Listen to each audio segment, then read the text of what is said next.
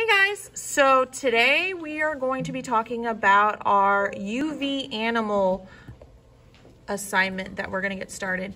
The first part of this assignment is you are going to find an animal that has long hair, and you are going to find a good photograph just of the face, and you are going to place it on a Google Doc so that you can refer to it as your drawing. You're going to need a piece of copy paper to do your rough draft. And this actual draft is going to be your final draft, so you want to add more details to it. I have some examples that I've already done. Here's a bear. Also has to have long hair. Make sure that you do that. Here's another bear that I started. And I'm going to do the llama with you all. You'll notice on this side of the paper, I'm drawing lots of details. And on this side, we're not doing any details.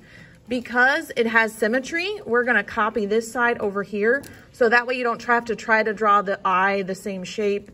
You can always trace the other side. So to start this assignment, go get a copy paper. Depending on what your animal is. So my llama has pretty big ears. So I chose to do it portrait style instead of landscape.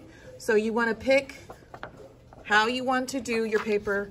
So for the bear, because the bear had a big head, I did it landscape. And because of the ears on this one, I did it portrait style.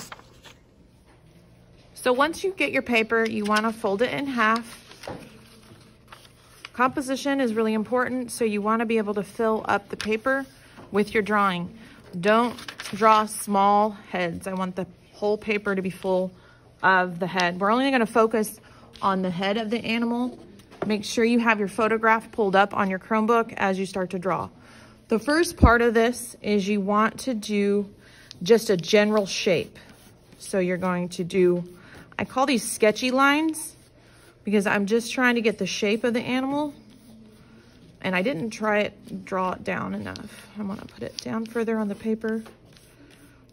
If I were to criticize my other one, I think I would have made it a little bit bigger. So I'm going to try to do better on this one.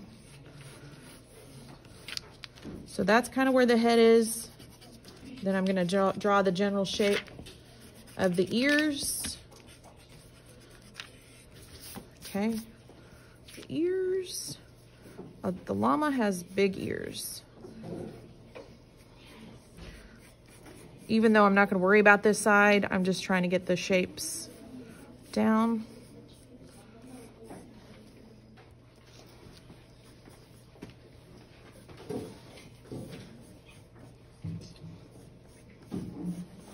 All right, so I have the ears about the size of the head. I'm going to try to get the nose down. It's not a very big nose. And then I'm going to start getting more details. So again, we're only worried about this side.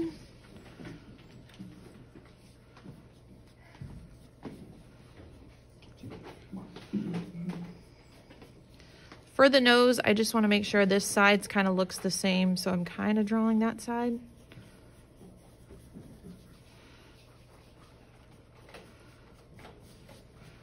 I have my picture up. I'm looking at it constantly, making sure I'm getting all the details.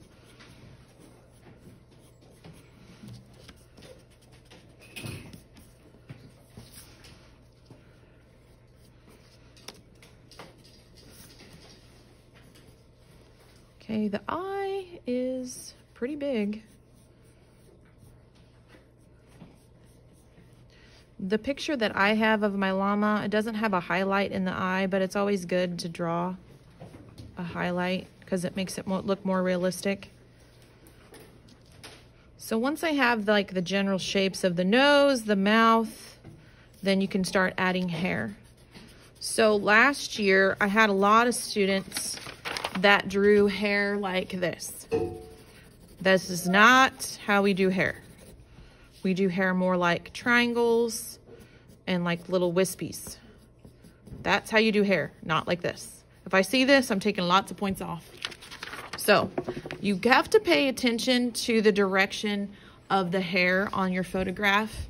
For instance, he has my little llama, the hair's right here. are short, so I'm not going to make them super long, but they go in this direction. And then right here, they kind of start coming down. And then here, they go that direction.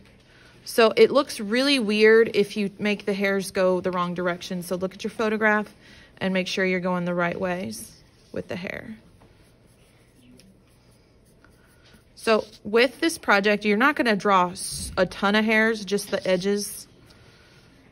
He's got a lot of hair right here. It's kind of like he's got like his own little hairdo. And these hairs are long, so I'm going to draw them a lot longer. And then they start kind of coming down. He does have hair right here. You want to draw a neck on your animal. On his ears.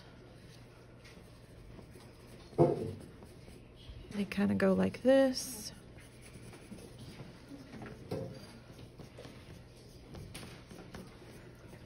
And they're very long on the ear. So I'm gonna draw them like that. Okay, so once you get the drawing done, then you want to Sharpie your design, and then we'll start doing transfers.